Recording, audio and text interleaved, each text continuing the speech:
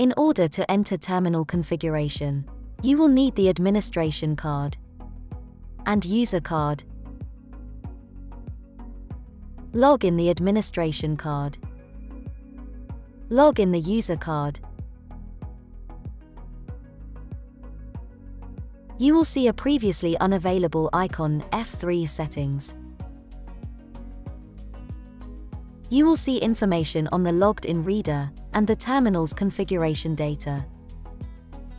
Press F2 to enter login and logout time settings, pre-operation and post-operation settings, information on changes producing saves, information on button press sounds, and information on two-stage login. If you want to change a given field, use the up-down arrows.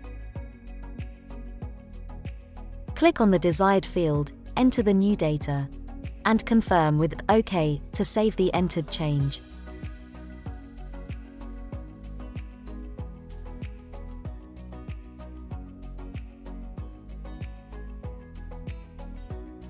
Press F3 to show information on filled liters, the vehicle logged in, the user logged in, etc. displayed on the terminal.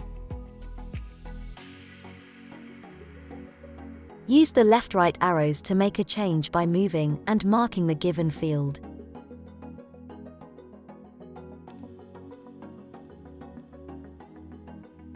If you want to save your changes, press OK twice.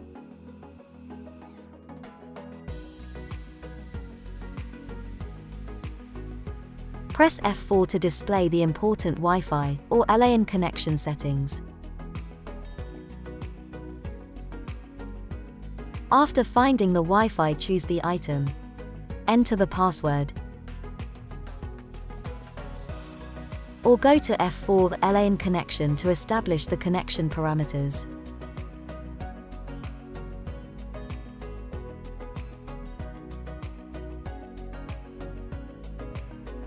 Press F8 to go to GSM settings. If you have a properly installed card and PIN, you will see the following message: code correct, SIM card is ready. The remaining servicing options are used to configure the probe and calibrate the flow meter. You should leave them for professional operators.